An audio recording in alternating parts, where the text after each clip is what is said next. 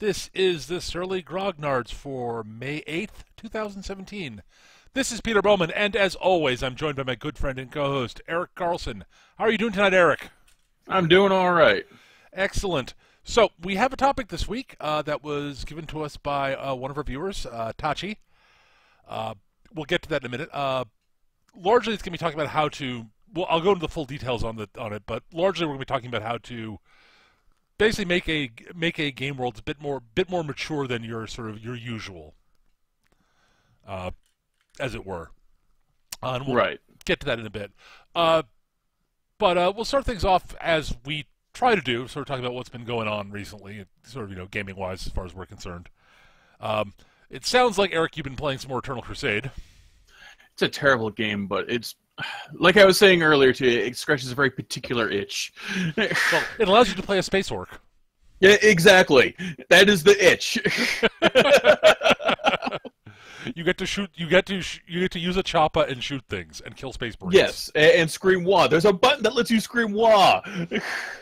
All right then. Yeah, I can see how that would be appealing to you. You can scream wah and charge. You scream wah. You charge the point. You hit them with your chainsword or buzz choppa or power claw or whatever the hell you're using. It doesn't matter. It's something to hit people with.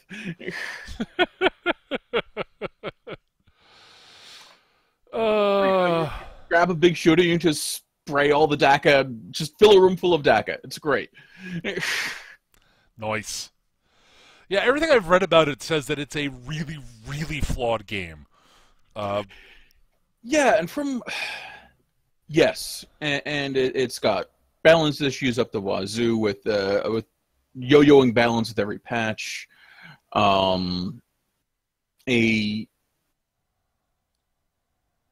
A toxic self-cannibalizing community, unless you're playing orcs, in which case all it ever does is scream wah and charge the point.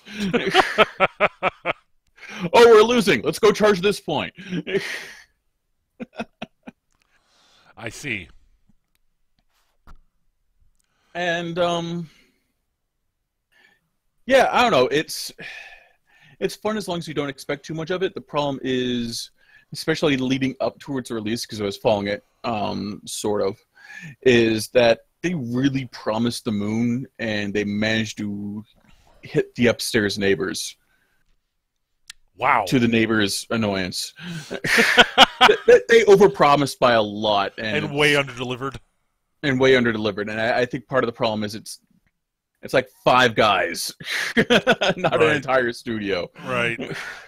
And from what I've been hearing, it sounds like their sort of free-to-play model is one of those grudging, fine, we'll go free-to-play. Right. Here, you can play the game, but, yeah, all this stuff, you can pay. We need to still make money somehow, goddammit. Yeah, and there's a bit of that. Yeah. And they really want you to buy the game. They really, really do. Yep. Would you like to have a jump pack? Well, you got to buy the game. Want to advance at a decent rate? Well, you got to buy the game. Want to do anything? Got to buy the game. I love the fact that from what I've seen, they have that classic, here's the rewards from this particular match. It would be more if you bought the game. Yep, in every match. Yep. It's like, oh god, shut up! I know. Yeah, but from what you were saying the other day, there was a different 40K based game you were going to play this weekend that I think you were more excited about. Oh yes. So friendly local gaming store Hobby Bunker is host to a gaming club, and they decided to expand from 40K into Shadow War. So I jumped right on that fucking bandwagon. I'm shocked, Eric. Shocked to hear that you did that. And I had a lot of fun. And it was nice to play in a larger group of people playing war games in a store, because I haven't done that in a while. And particularly Hobby Bunker. I really like playing at Hobby Bunker. It's got a lot of space. It's got a really sort of like that weird sort of like tucked away store with all the cool stuff that you never allowed into as a kid. Right. Because they had too much cool stuff and you'd want it all. That's Hobby Bunker, and I like hanging out there. The problem is they have such wonky hours, and they're just a pain in the ass for me to get to. Right. But yeah, I got to play Shadow War this weekend. Apparently, they're going to be doing a campaign not every week, but every other weekend-ish. And yeah, and I lost both the games I managed to play in. One was against Necrons, who is way too cagey about staying outside of my charge range. No. Well, apparently he had been he was telling me he had been practicing against one of his friends, and his friend was playing orcs. He's like, I know exactly how to deal with this shit. I was like, Necrons? Who the fuck plays as Necrons in Shadow War? This guy, apparently. Nice. And the other one was against an Inquisition team, which was a bloody bloodbath. Nice. The particular scenario didn't have bottle tests. For those who don't know, Shadow War is a skirmish-based game. You have a group of guys, numbering somewhere between 3 and 10, or 20 if you're orcs. And it's sort of like has some RPG elements in the campaign, like you earn advancements and whatnot. And a bottle test is if you've lost a particular percentage of members of your group because they've been shot and taken out of action, or got curb stomped by 10,000 inquisitorial acolytes. Then you have to test to see if your guys just say, fuck it, we're gone. Right. Except this particular scenario didn't have that. So, yeah, I took literally 90% casualties. Ow! Yeah. Here's the funny bit. Like, more than half of my guys that got taken out of action at the end of the game rolled on the injury table and got what doesn't kill you makes you stronger, which is an advance. All right, then. Oh, that's... And I got to watch my knob play Merry Havoc through a knot of troopers that got too close to him. Oops. Yeah, what ended up losing me the game was when he went, I need to deal with that knob. I'm going to dump everything I've got on him. And then he ate 3 more guys before he finally got taken out by the Inquisitor himself. It was rolling really well for his combats, and having a power claw helps. I can imagine. I can definitely imagine. Oh, look at you! You've got multiple wounds. That's nice. I have a power claw. You bought armor for this guy? That's nice. I have a power claw. Yeah. Let's see. For me, didn't actually do my usual tabletop game didn't meet this week. My Thursday game didn't. Neither of my tabletop games actually played this week. My Thursday crew, most of us got together, but one of us was showed a bit late. Kid stuff, whatever. Right. So we basically, and one of the others was out of town for work. So we ended up we had dinner, and then we ended up playing a board game. I don't know if I've mentioned this one before. We played a board game called Bootleggers. Huh. Okay. I haven't heard of this one, but it sounds fun. I mean, it involves bootlegging. Yeah, it's. I'm guessing 1920s style bootlegging. Yes. No, every player is basically playing every player is a different gang, and you're basically trying to make the most money selling illicit booze at speakeasies. Nice.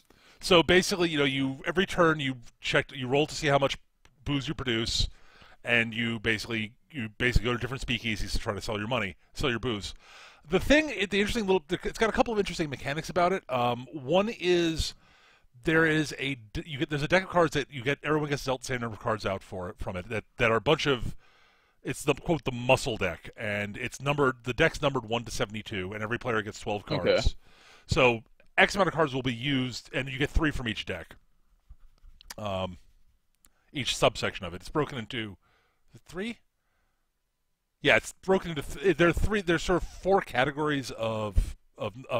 It's basically the numbers are broken in categories of 4 different categories, and you get 3 cards from each category for each player. Something along those lines. At any rate, so every player has an equal number of each sort of bracket of muscle cards, and you play them to determine who gets first action that each round. So you're basically bidding each round, and there are certain things you do. Like you have what's called, you've got your boys, which are your influence that you assign to speakeasies to Right. sort of get control over who's got the control of the speakeasy. And if you've got control of the speakeasy, once you get it open, then you get to determine you have access to priority sales, and then you can determine who else can get in. Unless someone has influence there, in which case, if you have influence there, you can get in, but you don't necessarily have priority over the dude who has the person who has control over it gets first chance to sell stuff there, etc. And there's a lot of different other stuff, and there are like these other cards that you get that you get. There's a list of. The interesting thing is the higher the value of the muscle card, the more you have to pay money to use it, to basically tell your boys to go out and do it. You basically have to pay them. So the more powerful it is, the more cash you have to pay for it. Okay. And what was the other thing that? And there's a different deck of cards that are basically the men of action cards is what they're called, which are either things to get you more influence, to get more influence, to improve your stills so you produce more booze, improve the speakeasies, screw with other players, etc. And you also have to buy trucks to deliver your booze. Right. So it's all about building up a sort of an engine of booze production, supply, and places to sell it. It's a decent game. It's a little flawed, but it's a solid board game, and its theme is fantastic. And the pieces for it are great because you've got these little plastic trucks that you get. Basically, your booze production for tracking with these little wooden cubes, and you can load them into little plastic trucks. That's awesome. And your little influence counters are little plastic gangsters with Tommy guns. Okay, they clearly know their market. It is the game itself is the actual pieces are really nicely done. The card art's great. It's just a really nice game. I wish it was mechanically a little bit. I wish it was a little bit better mechanically, and I wish it wasn't quite so linear in terms of how you go about winning the game. There aren't like different paths to victory to get to the end victory point is who has the most money. And there aren't any different ways to do it. It's literally you produce booze, sell booze, produce booze, sell booze. Try to make the most. And which means that it's it's a straightforward game, but I've been spoiled by a lot of the other sort of the German style board games that have they all have yes, there's one victory condition, but there are different ways about to get to that victory condition. So it's hard. It's not as obvious. So the big thing is that it's eventually becomes obvious who's winning. Right. And that means the person who's winning is going to get hammered down by everybody else because that's how that works. If you've got cards to screw players over and games like this need them, they're going to be focused on the person in the lead because, of course, they are. He's in the lead. And in a lot of the sort of the German style games, it's often clear people who are in the lead, but they do a better job at sort of obfuscating it to a certain degree. So it's not Right. quite as easy to read who's definitely about to win. So I don't know. It's a good game, but it's not in even my top 10, I'd say. But it's a good game. Oh, I enjoyed it. Speaking of stuff that happened this week on on my Tuesday Shadowrun game. Ooh, yes. I just want to mention this because it was awesome. So the current story arc is they're tracking these giant awakened wolves that got loose from a research facility through their blooded urban hellscape. All right, that is Roxbury in the 2070s.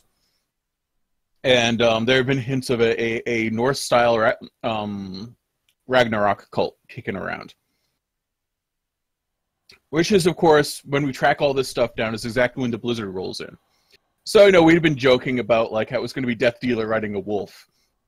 Turns out Chris did exactly that. It was Death Dealer riding a fucking... Frank Frazetta's Death Dealer riding a wolf. In a blizzard. Complete with a red cloak flapping around behind him. And my character comes up out of the sewers we're tracking them in, with his great coat flapping behind him because he has a fetish for World War I Germany. And, snow lightning strikes and backlits us, and the wolf howls with its supernatural fear ability, which means it's just me that it's me and the two other mages that pass it, and everyone else books it. And then a magic wizard sword fight happens in a blizzard with a giant wolf and a Death Dealer. It was great. That's fantastic. Oh, that's beautiful, man. That's beautiful. In a cyberpunk game. That makes it better. It really does. I know! And I'm not even a huge cyberpunk fan. And here's the thing, I'm like, of course my character would realize what's going on and be, like, annoyed by it. Because he's intentionally a pastiche of, like, anime and superhero tropes without meaning to be. And is really self-aware about it. Right. So he's making fun of Frank Frazetta here. The whole time I'm whispering to Chris, this is awesome.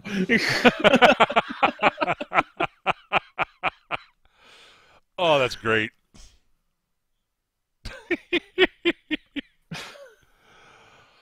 Oh, that's fab. I felt bad for Hannah and Leland because they're the people with guns and they ran away as soon as the wolf howled because supernatural fear effect, and they didn't have the willpowers of 6 and 7 that mages typically have. Right. And my guy who's built to resist such shit. Right. Because he's a monster hunter. Because he's a monster hunter.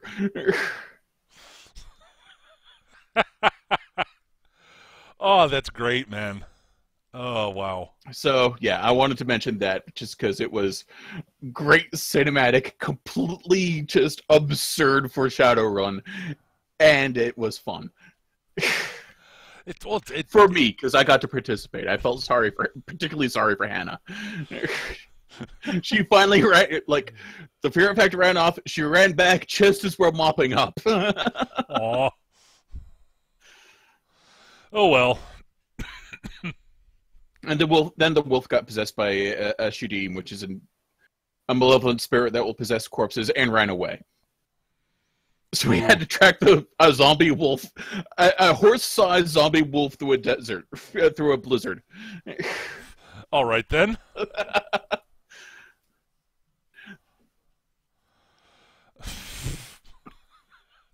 Oh, that's beautiful absurdity, man. Yes, it was great. I love it. I love it. All right. I really haven't had much else. I haven't had much particularly of interest come up for me this past week. I've been playing Skyrim. Right. In other news, water's wet. Yeah. And spent a little while this week. We didn't do the Star Wars game this week because Nick was busy, and I had I decided if Nick's busy, it's probably a good week for me to take an extra week to get prep work done for next session because stuff happened last time. Right. Well, we got to get some people into some back to tanks, and I need to retcon my message to Borns because I need to make at least one bug pun. It was a secret intelligence bureau that we covered with giant bugs. Yes, and I believe there needs to be some sort of insect pun in there. I believe someone mentioned that actually. Okay. I don't remember who. It might have been Word. I don't remember. At any rate, we do have a topic for today. Shockingly. Yes. It comes to us this week from Tachi, who mentioned to me in chat actually.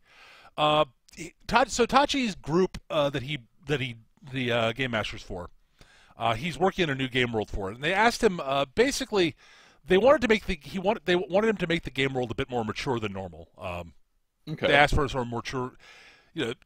Tachi tends to, from what I understand, tends to favor sort of a bit more lighthearted and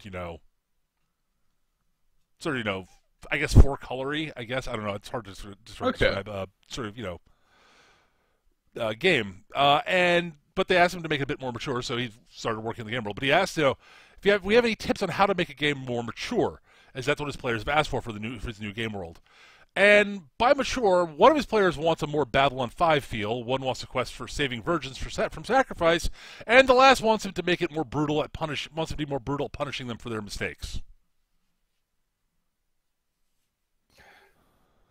So my first thought about hearing this was evil cult conspiracy. All right. Because you can have the politics of your higher ups either being sympathizers or actual members of the cult. You can have people being suspected of the cult, but trying to use that as a way to undermine its credibility. You can totally save virgins from sacrifice because it's a fucking cult. And what's worse than being captured by a cult? Not a lot. They're either going to flinch you, convert you, or put you in a blender, and then probably eat you. Because this is an evil cult we're talking about. We're doing like crazy Lovecraft cult here. We're not doing like we're not doing like the fucking scam cult leader wants to get laid and get rich type of deal. Well, I mean, again, that's but you could put that in there. He just happens to be a psychopath, also. Well, I mean, that's the thing is you don't even have to like.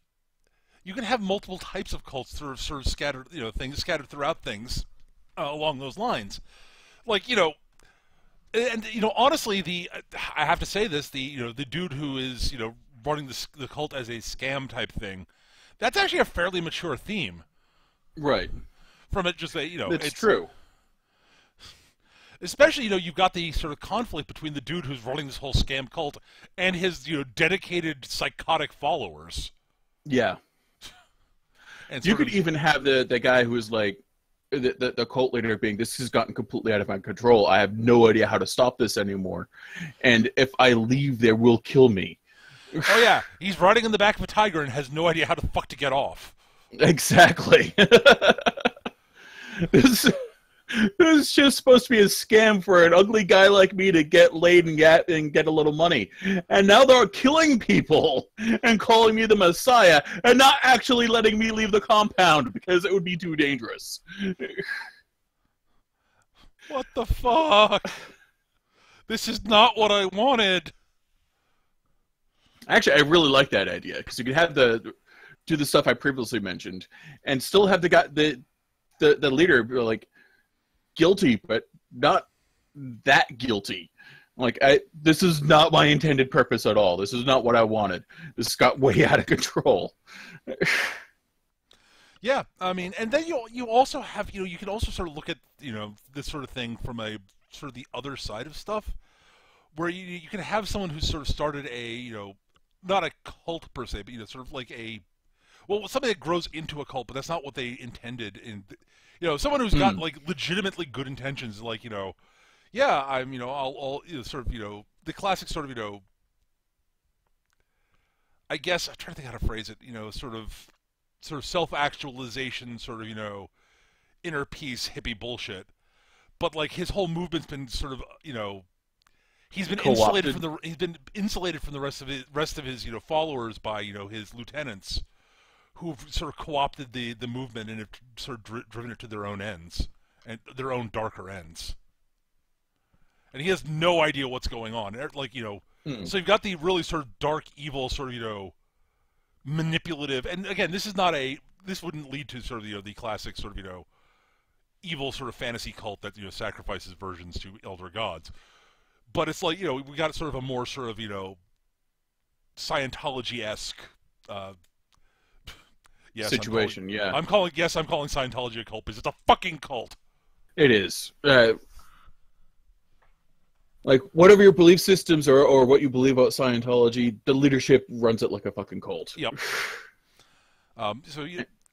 but like any sort of that style, any sort of cult like that's that is about like basically fleecing their members and so on and so forth. So it's like you've got your schmucko members who are genuine devout believers, and then you've got Right. the sort of the upper leadership who are basically manipulative sociopaths who are just scamming the fuck out of everybody, and are very carefully leading the revered leader who the lower rank the lower initiates are devout believers in. And so you've got this Right. sort of two different layers with and the like and their belief their actions are not what the followers' actions aren't exactly what the founder would have wanted necessarily, because everything's been corrupted and co-opted by the his lieutenants. But Right. he doesn't realize that because he's been insulated from them, and they've been his followers been insulated from him. And so you've got the opportunity for to move in and basically sort of expose the upper and the top and bottom to what the middle's been doing, and what happens then. Right. Um, Of course, then you've got the problem. Like, if you're still looking for saving virgins from sacrifice here, like the bottom isn't not culpable in that. Like they are guilty. They've been sacrificing virgins. well, I'm not even thinking about that for that particular angle there. I'm just saying that's another sort of thing to have in the world that it's another mature theme to look at. Okay. The thing is, you don't want to have when you're building especially when you're building a game world. You don't want to have, and again, that cult can be a great sort of red herring too. Like you're looking for missing virgins that are being sacrificed to demons, and you stumble across this cult, and it's totally not what you expect. Right. And it's and you could even have it like the dark sacrificey cult whose leadership is actually smart, is basically using them as sort of like this other cult as sort of smokescreen for themselves. Like they can even be buried within that cult. That's also a pretty cool idea. So like most people in the cult, like even most of the the corrupt leadership that are running the scam, have no fucking clue what's going on with like certain other members of it who are quite happy to let them do what they're doing. Think whatever they want. Right. But it's like yes, and they're probably slowly trying to recruit like the easily swayed members of the the lower levels. So, and that sort of sets up a really interesting sort of like that sets up a really interesting series of possible conflicts within the cult. As you reveal, if again gives the players opportunity to reveal different aspects of the cult to different people, and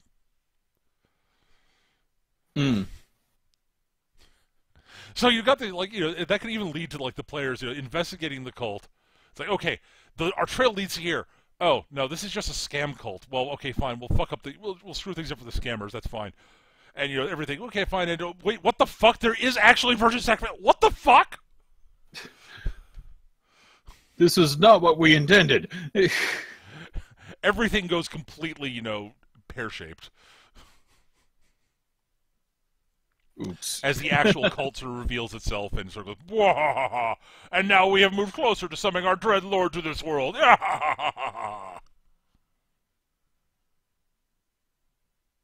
So part of the reason why I came up with cults is I also picked up the Genestealer Cult Codex cheap because nice. Genestealer cults are awesome. Cool. And it doesn't necessarily even have to be an evil sorcery cult if we're doing fantasy. It could be like the malign influence of some sort of bizarre alien.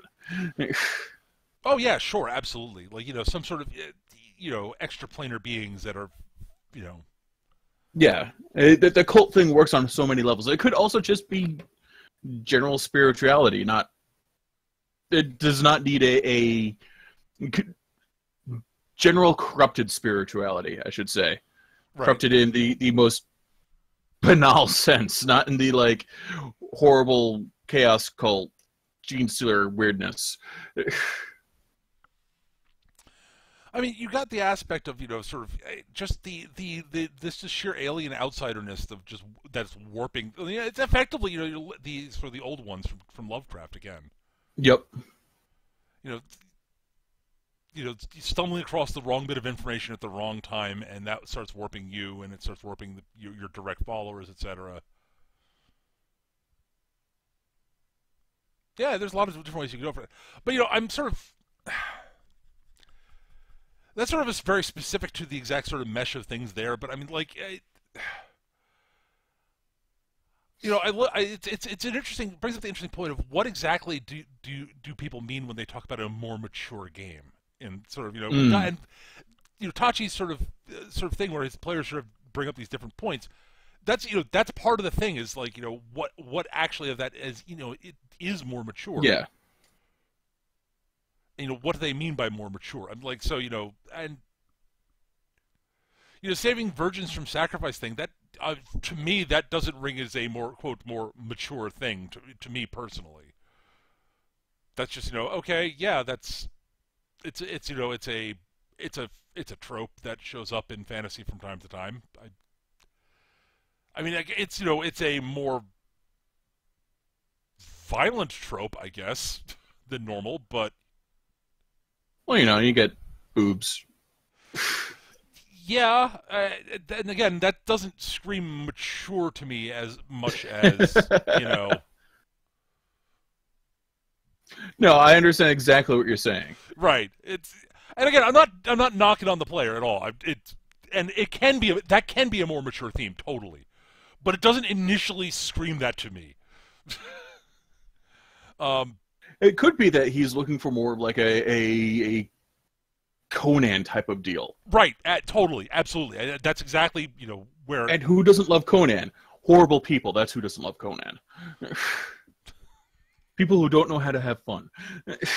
You love Conan, shut up. I enjoy... I have enjoyed certain aspects of... I have enjoyed various versions of Conan. Okay. The original movie is, it's fine. The music's phenomenal.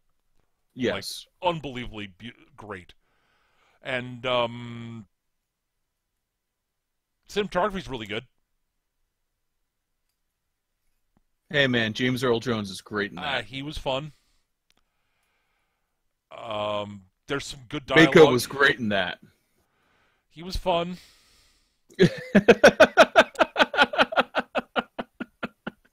Arnold was fun too. It's just he wasn't what I would like to call good. It's a fun movie. It's actually surprisingly slow-paced. Yes. And it's got some great bits to it, but I wouldn't necessarily call it a good movie. It's light years better than the sequel. Well, everything's better than the sequel. Now, if you're the sort of person who likes watching movies to riff on them, Conan the Destroyer is so riffable. Oh, it totally is. Wow, is that riffable.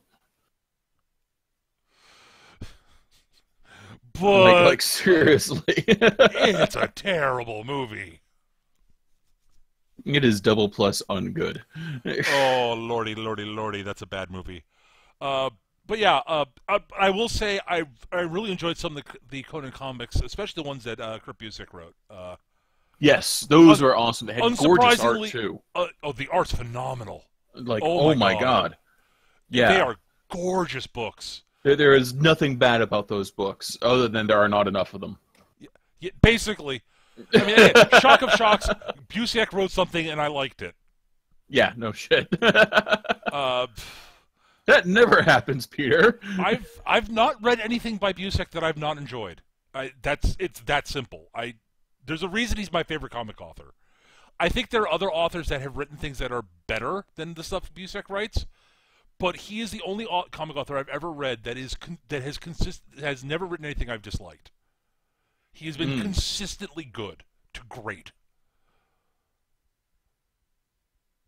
Like, I can't think of anything I've not thought of that I've read of his that I've thought, yeah, that didn't think it was like, yeah, that was really good. Like, that doesn't happen. Like, even Warren Ellis has had misses, and I think Warren Ellis is one of the best comic writers ever. Yeah. And like, God help me, like, as much as I love Alan Moore, he's had some real stinkers. Yeah, yeah. How many vaginas can I fit on this page? And also it doesn't help that Alan Moore is a crazy man. He is in fact a crazy man. I love Alan Moore. I love him to death. But don't try to tell me he's not a crazy man. Oh, lordy. But yeah, He's clearly a crazy man. I think the only other comic author I can think of who, like, I think is as consistently good as a writer that I can think of off the top of my head is Mignola. Yeah. Like, seriously, like, I've not read anything by Mignola I didn't think was really good. And yeah, I love me some Mike Mignola. Like, he's amazing. Something fierce. Plus, I adore his artwork. Oh, Jesus Christ! It is. He is one of my favorite artists. Period. I totally grok that, and his style is just so unique. Yes. Like there's a lot of influence of like German expressionists and woodcut, and just I adore his stuff. Yeah, totally grok. But that's not really to do with our topic per se, but actually, that it sort of is, though. It sort of is, because Mignola's stuff is itself very four-color, but very mature at the same time. Yes, that's exactly it. Like the core conflict with Hellboy is nature versus nurture. Right.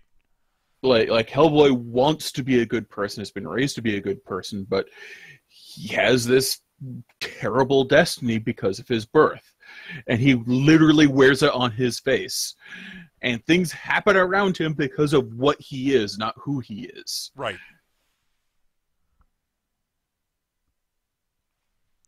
And Rasputin shows up because of course he does. No, like even the birth, Hellboy's birth, for lack of a better term, is tainted in that he's summoned by Nazi magic scientists. Right. That is not a thing that you want hanging over you. Yeah, no, Hellboy is a great example of a sort of, for the comic books, an actual mature version of sort of, a lot of pulp a very games. Pulpy sort of thing. Yeah. It's brilliant, and it's one of the best things I've ever read.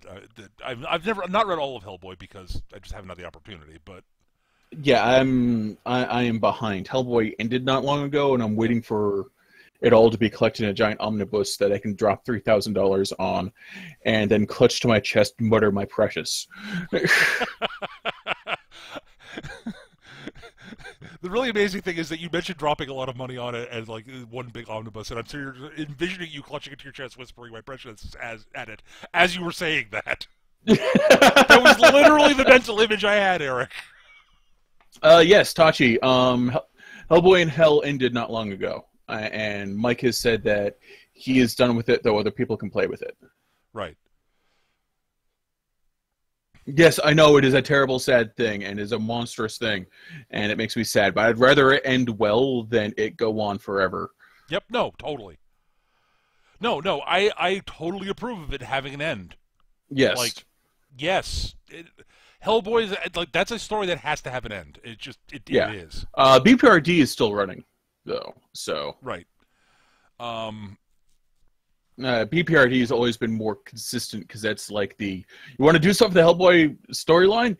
Here you go. Go play with the BPRD. But Mike's been very free but protective of Hellboy. He's had a lot of artists work on it, but he's pretty much the only guy that writes Hellboy himself. So, right. And I think that's the right thing to do. Yeah. Well, he does own it. It is his. Yes. Like another example of a story I think that was short and ended sort of before I wanted to. I wanted more of it, but I'm glad it ended. Was Gravity Falls. Yeah. Which is another surprisingly mature show for Yes, kids. yes, absolutely. Holy fuck. I mean, Bill Cipher is the best Disney villain. I challenge you to find someone better in Disney cartoons than Bill Cipher. okay. You added cartoons there, Eric. I'm glad for your sanity. Well, Darth Vader is technically in Disney's canon now, so That's why I was a little surprised you said Bill Cipher's the best Disney villain. But then you added cartoons, and I'm like, okay, Eric has not lost it yet. Good. Because I actually agree with your statement on that point. But okay. You know, when Disney bought Lucasfilm and Star Wars, I just had this image because you know how Disney sometimes does a thing where they have all the heroes and villains from their stuff show up at like hang out in like ballrooms and stuff. uh-huh. I had this like image in my head of like Captain Hook and Maleficent and like the other cartoon Disney villains sitting there squabbling and being annoyed at always losing.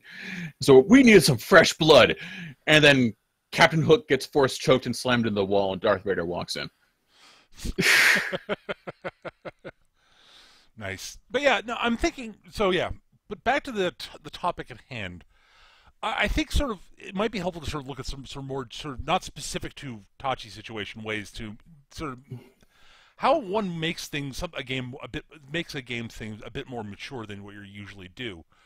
Right. And I think part of it honestly ties into actually having some themes that you want to explore. Yeah. It's it's sort of look at the ways that you can make a story more mature, and it's not sex and violence necessarily that makes something more mature. It's actually approaching something with thoughts and theme and concept in mind.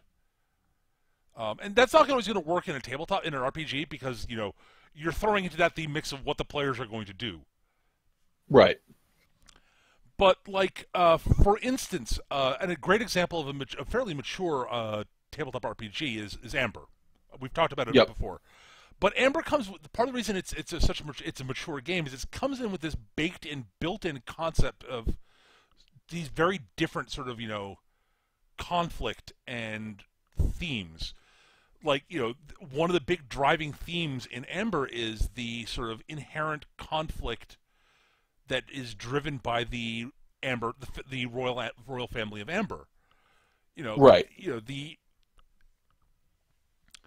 It's because you've got they're everyone is jockeying for position in as squabbling over sort of power, but when push comes to shove, the family pull together to protect the realm, and that's an inherent sort of Well, they do, except for Brand because he's a jerk.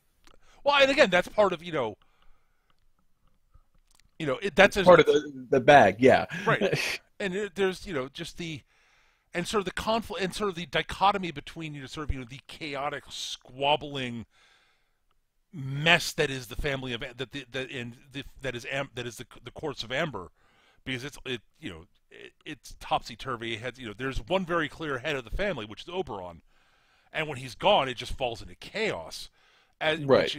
And then you've got the contrasting the courts of chaos, which is regimented and ordered. The lines of succession are very clear and regimented, and there's this weird sort of dichotomy, like it's very ordered, and at least on the surface, everyone gets along in the courts of chaos, and there's a lot of familial respect and all this stuff. And then you've got over on the Amber side, it's chaotic, and there's backbiting and infighting and all this stuff, which seems like both of them seem like sort of contrary to sort of the because Amber is sort of built around regimented orders, built around the pattern, and chaos. Right. The courts of chaos are literally built around chaos, and disorder, and it's those two themes. That's a very sort of and looking at that sort of internal sort of conflict is very interesting. And how both of these things actually reinforce the central themes of their right, exactly. Yeah, because well, the courts of Amber are constantly backbiting and for lack of a better term, on the surface chaotic. It's when you start digging deeper, you see that that's all just a release because they are themselves so regimented. They're about enforcing the order, and they all have their own ideas about how to do it, and are so stagnant in their views of it, they can't accept the other one's perspectives. Right, exactly. Well, everyone gets along in chaos because it's chaos. Everyone has their own ideas about how things should do it, but are willing to hear everyone else out. and their views are mutable with additional information and other perspectives. Which sounds better, but isn't. In the case of the Courts of Chaos. In the case of the Courts of Chaos. Purely in that case, I want to say. Yes, no, because do we flinch them, flay them, or simply tear the meat from their bones? Well, I can see the perspectives from all of those. Well, I mean, it's not even just that. It's, there's the dichotomy, and the big thing in the courts. There is a big sort of, the courts. It's all like a large part of what they want. The sort of driving goal of the courts is, and there are two sort of competing sort of outlooks about, and specifically about what to do about Amber. Because this is a bit of a story spoiler, but Amber is the royal family. Amber, Oberon originally is a prince of chaos, right? And he created Amber. Well, who else would Oberon be? You've got primordial chaos and the void. Those are two choices, right? No, and the definition of the void is there's nothing, right? But the big thing, the important bit is that so Amber has been created as a point of actual order and substance, and so and has come to sort of dominate the shadows in between, and so the courts basically they're two sort of differing viewpoints. One is, all right, well, that's all well and fine, and and in many ways it's sort of maybe something of a perversion of what we want, but we have to find a way to make things to achieve better balance with Amber, so it's that there's balance between order and chaos, and so they want to weaken Amber, but they don't want to destroy it. And then there's the other half of chaos, which is all about no, we wipe out Amber and return everything back to the primordial chaos because that's what's supposed to be. Right. There isn't supposed to be order out there. Everything is supposed to be chaos.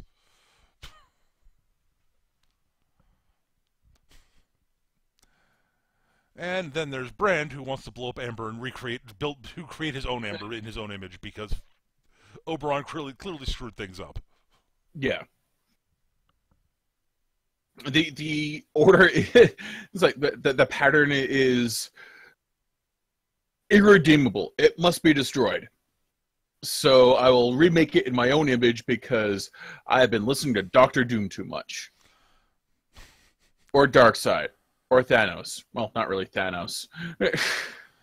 Well, I mean, the big thing is that Brand is convinced that he is smarter than everybody, and he's not entirely wrong. He is entirely evil. He's crazy. Yeah, he's batshit crazy. I mean, he's always been manic depressive, and he's always had sort of a dark side to him.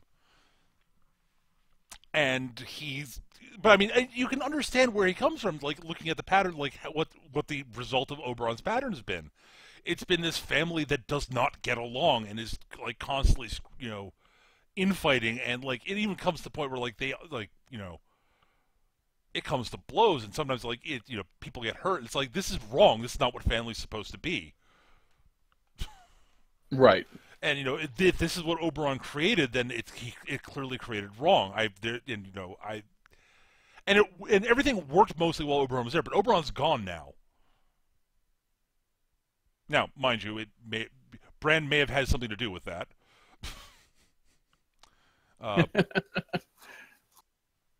But yeah, no. But again, this is like that's the sort of thing you can do if you're approaching something from a more sort of from if you want to create a sort of mature game. Is again themes like that are what can often make a game feel much more mature. And, and again, like the other stuff that they meant, and that's part of the reason that I think that people have mentioned Babylon 5 for Tachi. Again, there's there's some actual ongoing sort of questions and themes, and sort of sort of thoughtful look and a sort of more mature, thoughtful look at how things are, what's happening. That definitely will lend to that. You like one of the a great example of that is sort of the difference between how the Vorlons and the Shadows operate. And Yes. that's sort of entirely summed up by the two questions. Who are you and what do you want? Right. The Vorlons' big question is who are you, and the Shadows' question is what do you want. And they both detest. And Uncle Iroh asks both questions. Well, yes. Uncle Iroh is wise. Wiser than both these eldritch races. Yes, that's because Iroh is amazing. Yes, and they're both fundamentally idiots. I'm just going to put that out there.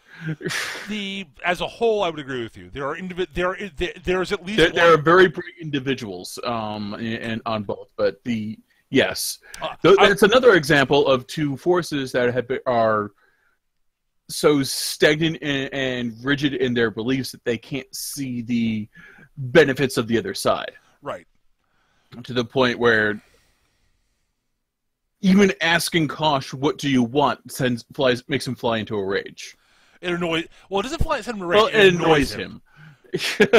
And Kosh is by and far the most, most open-minded and well-adjusted Vorlon that we encounter. I mean, mind you, we encounter two. One's a psychopath. Olkesh is, Olkesh is a psychopath. He is a crazy man. And, and you also see, how very different the Vorlons operate when Kosh is gone. Yes. It's like, oh, right. Yeah, Kosh is pretty much the guy holding them back. Well, Kosh was very clearly the one who basically had the plan.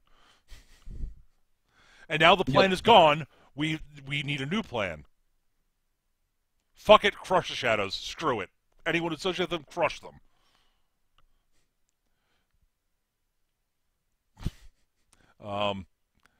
Are you sure about this? This seems awfully, Shadow-like, No, we crush them. Dust off, nuke it from orbit, only way to be sure. But yeah, that sort of, the dichotomy, just that central theme though of the difference in those two questions, and how both sides got them wrong. Yes. Well, again, like a mature, as an example, a mature look at Star Wars, and the Jedi-Sith conflict. I was also going to say, the tendency to take what are absolutely good ideas and twist them upon themselves until they become corrupted by their own lunacy. Right. I mean, as mature TM as the Chaos Guards are in Warhammer, they're fairly mature once you dissect them. They're just not often portrayed in a terribly mature manner. Yes, absolutely. I'd agree with that completely. There is a core of it. 40K has you could do a very mature, dark and grim sort of story, universe with the 40K universe. Absolutely. Oh, absolutely. It is rife for that kind of storytelling from an RPG standpoint. Yep. And it's just not usually presented that way. Yeah, and I've been in a Dark Heresy game that did that excellently, partially because of great players and a great game master. Right. And and like I said, the Chaos Guards are each effectively a good thing twisted upon itself until it's become corrupted and is unrecognizable. Yeah. Even Korn and Nurgle, dude. No, Nurgle, I believe. Corn's the one that's a little tricky. Korn's Korn is a desire for martial prowess to protect what you care about. I guess. Yeah, I can see that. I can see it. I can And see it's that. taken to such an extreme Yep. that what you want to protect doesn't matter anymore. It's just more skulls for the pile. Oh yeah, no, and and I love like my favorite thing for the Chaos Gods is the dichotomy between Tzeentch and Nurgle. Yes. Of entropy and change. Just Yes. I that dichotomy is I think my favorite thing in the Chaos Gods. One of the things I like about Tzeentch that I don't see get brought up a lot is everything's going according to plan, because the plan is constantly changing, whether or not it's for the better of the plan or not. Right. No, that's the reason Tzeentch is such. I've always found Tzeentch is easily my favorite of the Chaos Gods. Yeah, and Just it used to be Slaanesh just because of my artistic streak, but it's become Nurgle. Just like the good-natured nihilism of Nurgle. oh, I find Nurgle fascinating. The happy fatalist of Nurgle. I adore that. I think it's really interesting. And again, like the bizarre sort of and Nurgle embodies a necessary force, Yes. but perverts it, which is really interesting. Like decay and entropy is a fundamental part of the universe, and Nurgle sort of Not only that, just stability and stasis. oh yeah. Like, again, taken to such an extreme, it's just rot and disease now. Right, exactly. It's and and for Tzeentch, it's become change for change's sake. Right. Like it's not progress, it's change, which is totally different. Yes. Just uncontrolled, chaotic change for its own sake, which is again one of the things I find fascinating about Tzeentch is, and I think is one of the reasons I think he's one of the most interesting of the Chaos Gods. And with Nurgle a close second, like a very close second. And then Slaanesh is, I think my biggest problem with Khorne is that he's an evil war god, and we are so inundated with evil war gods. Yeah. And honestly, I want to like Slaanesh more than I do.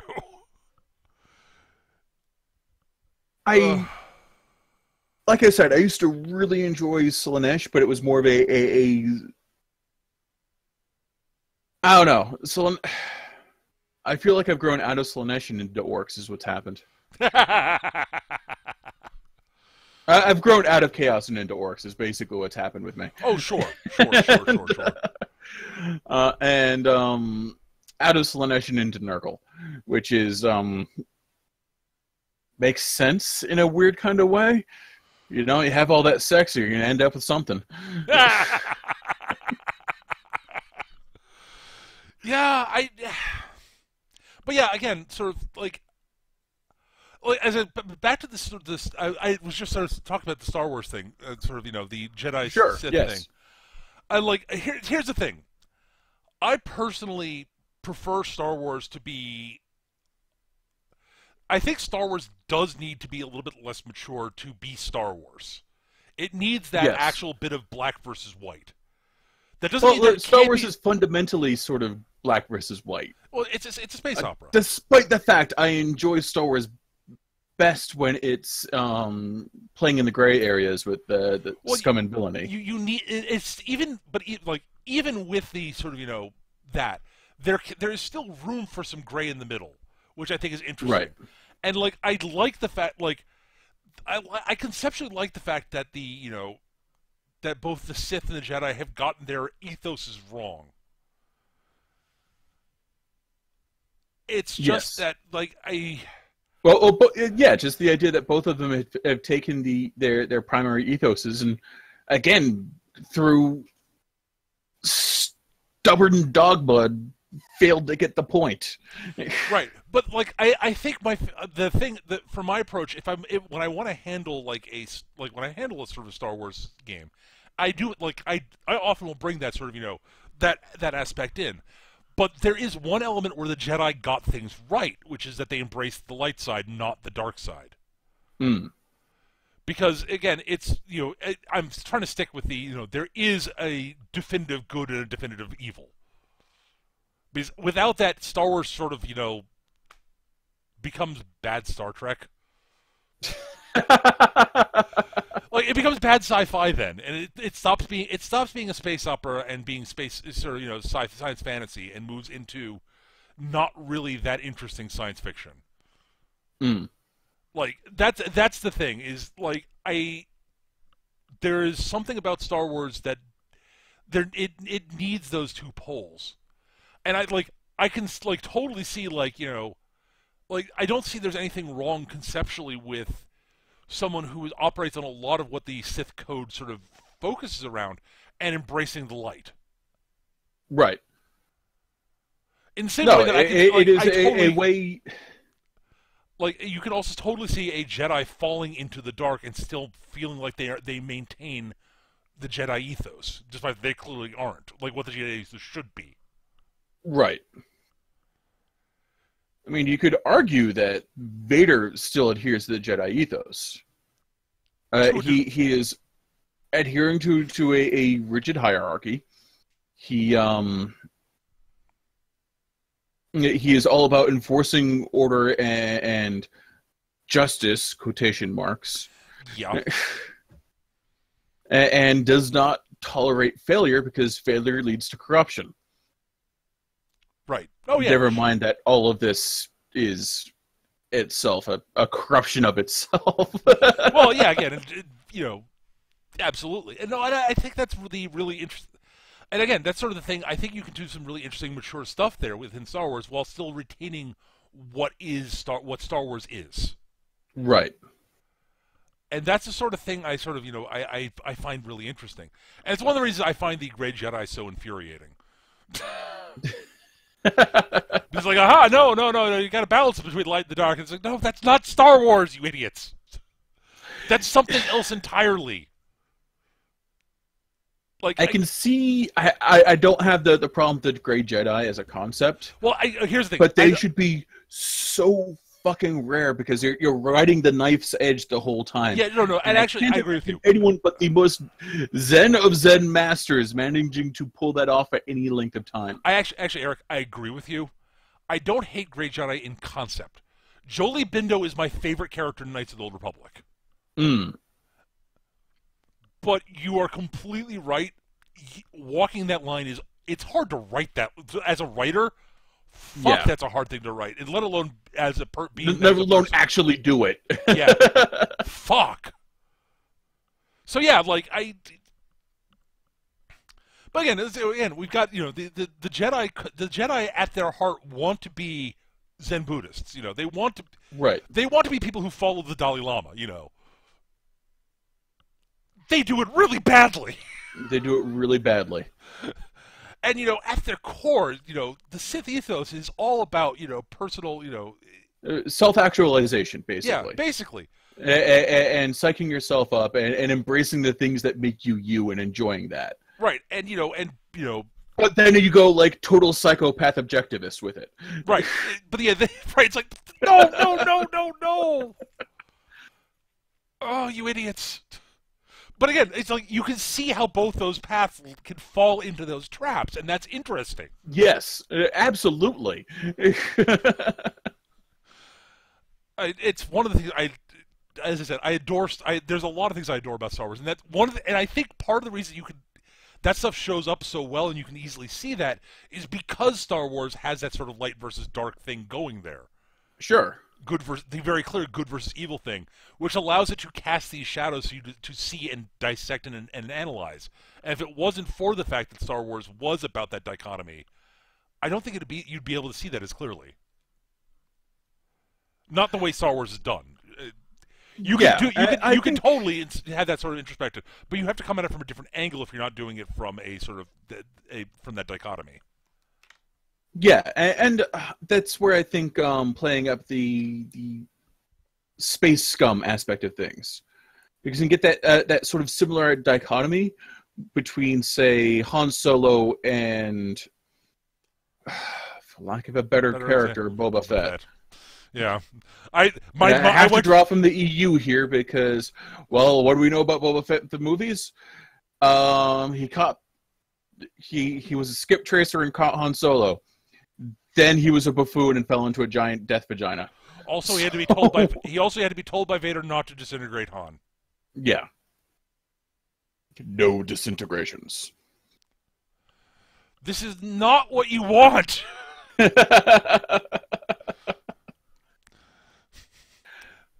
But using what we know about Boba Fett from there, Boba Fett's actually more like the Jedi thing, in that he's very austere in the way he approaches things. Mm-hmm.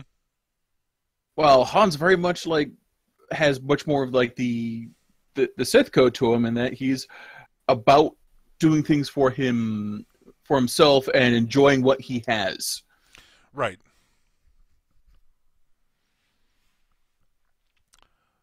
But the big difference is that, the two of them have very, Han actually has a set of actual morals that he actually follows by. There are things he's a crook and a criminal and he's a smuggler. There are things he won't do and things he won't stand for. Which is not true at all of Boba Fett. Of Mr. Fett. Right. As long as you have the money, and as long as you tell me why you want this person, and I think that's a good reason, I will do it.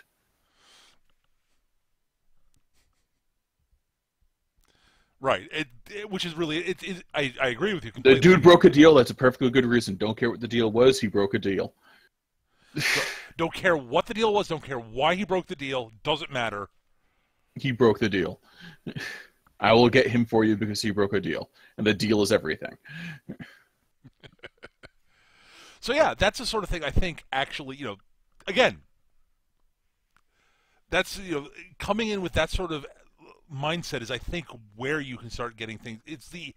I think the most important area to start making making a game more mature, I think. It's sort of, at least my take on it.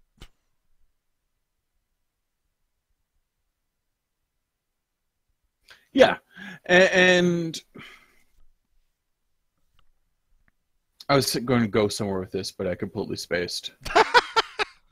Oh, believe me, that's happened to me a few times. The thought just literally fell down into my lizard brain. It's going to come up at 3 a.m. in the middle of a dream, and it's going to be a really weird dream.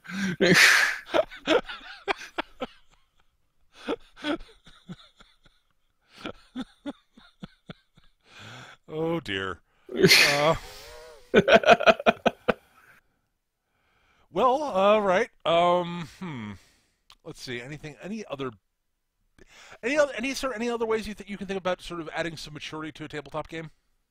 The only thing I have to say is avoid the pitfall of, mature. Let's go rape some bitches and stab some folk.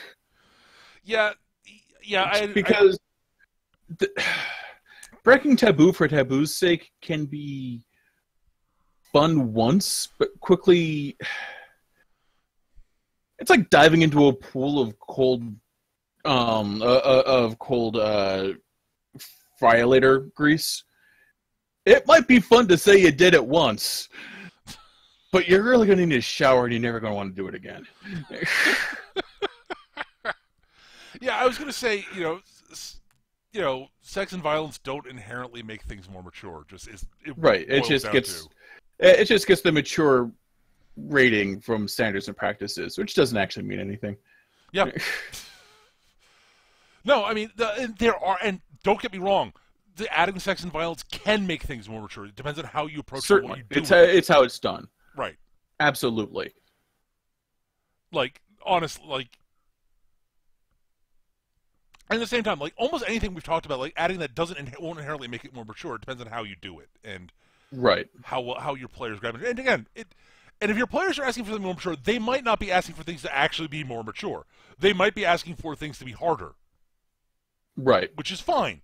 That's a totally valid thing to ask for. And that's one of the things I liked about Tachi's question when he wrote it, is it made it very clear that he talked to his players about what they meant by they wanted to be more mature. Right. And that's crucial. Absolutely. Like one person sounds like they want like more politics. One person sounds like they wanted more like More Vallejo stuff. Thank you, Vallejo stuff. And the other one sounded like what did the other one want? They wanted more consequences. Yeah. Which is why and the first thought I had in satisfying all of that was cults. Yeah, and right, totally. It's a great idea in and of itself. It's a great answer for that specific situation. Yes. And honestly, a good cult plot is is often entertaining in almost any game. Like, yeah, honestly, who doesn't like a good cult plot? Like, it fits into almost any genre. Like, seriously, it really does. Like, fantasy, no problem. Science fiction, no problem. Superheroes, no problem. Like, film noir, easy peasy. Like, literally, I can't think of can you think of a genre where cults would not fit in at all? Rom-com? No, I think you could do a cult-based rom-com. I think you could do it in a rom-com. I think so. I think it'd be actually kind of awesome, honestly. Yeah. In a really weird sort of way. I thinking about it, no. You totally Shaun the Dead that up. It would be great. Like you say, rom-com with cults. Like, I immediately think, okay, when is this Coen Brothers movie coming out? I mean, yeah, no shit. Or have they already done this? Like, the Coen Brothers probably already made this movie. They probably already made that movie. Yes.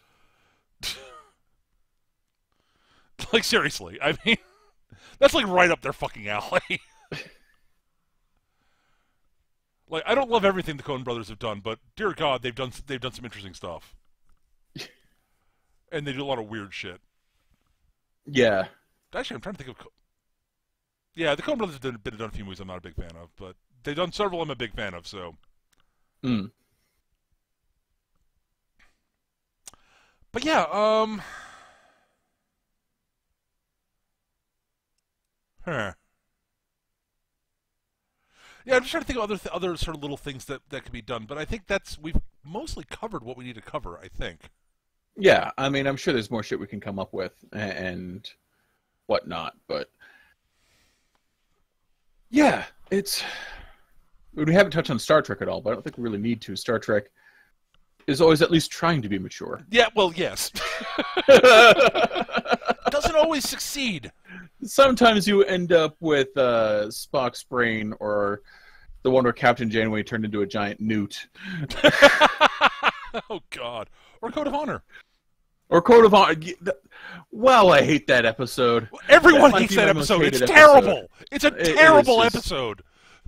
The only one that's worse is the clip show from season 2 of TNG.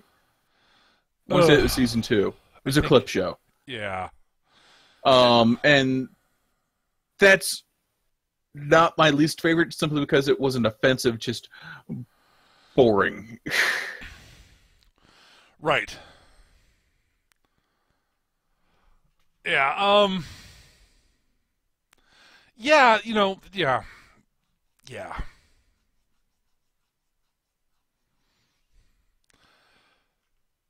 So yeah, that's I guess our little sort of thing on making a game more mature. I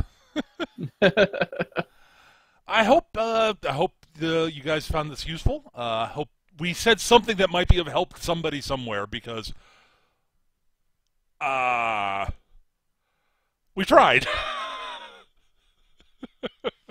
We probably failed miserably. Oh, I wouldn't be surprised if we did. But yeah, I do think. The second season finale. Yeah, that's what it was that you're talking about, Tachi, Eric. Right. Okay.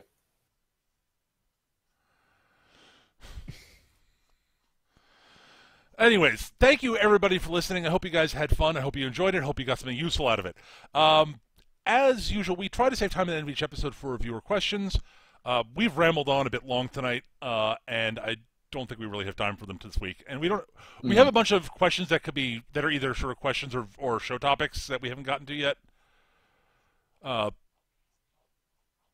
So yeah, we'll try to get to those at some point in a future. We'll get to episode. them eventually.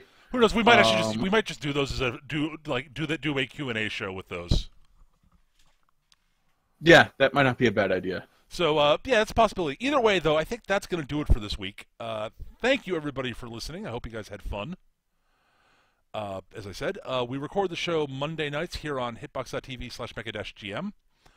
I do tweet out when we go live. My Twitter handle is @mechagm. But as I was saying, we do try to save time for viewer questions. If you have questions you'd like us to answer, please email them to us. Our email address is surlygrognards@yahoo.com, surlygrognards@yahoo.com. Or you can post them in the comment section on YouTube. Or, I guess, if you're listening to this on... No, you can't listen to this anywhere else. Never mind. So, yes. I have not been uploading this to an MP3 format because I'd have to upload all of them, and there are far too many episodes to go back and try to recapture. So, oh my god, At any rate, yeah. So, right, questions. If you've got feedback for us, ways we can make the show better, constructive criticism, we love that. Please send it to us. One thing I want to say before we head out that's unrelated. Yep. The FCC's fucking with net neutrality again. Go yell at them. Go to their website and yell at them. Yeah, it's down right now because everyone's yelling at them, but everyone needs to yell at them. Yeah. if you're in the States, please, dear God, get on this fucking bandwagon. It is a good bandwagon to be on. Yes. It is something everyone from every side of the aisle can agree on, except for corporate shills. So... Dear God, just please, please, please, go. We did it before. We got to do it again. We can do it again. It's annoying that we have to, but we can do it again. Thank you. Yeah, that's a good point, Eric. Anyways, yeah, if you've got show topics, also if you've got show topic suggestions, same places. But yeah, again, more importantly, get on that. Get the fuck on the FCC and yeah, and I'm sorry to bring that in. I know we tried to stay pretty apolitical here, but they're fucking with our house, man. They are. Yeah. At any rate, that's going to do it for this week. Thank you, everybody, for listening. Hope you guys had fun, and we'll see you guys next time. Take care, everybody. Have a great, great rest of your week. Bye.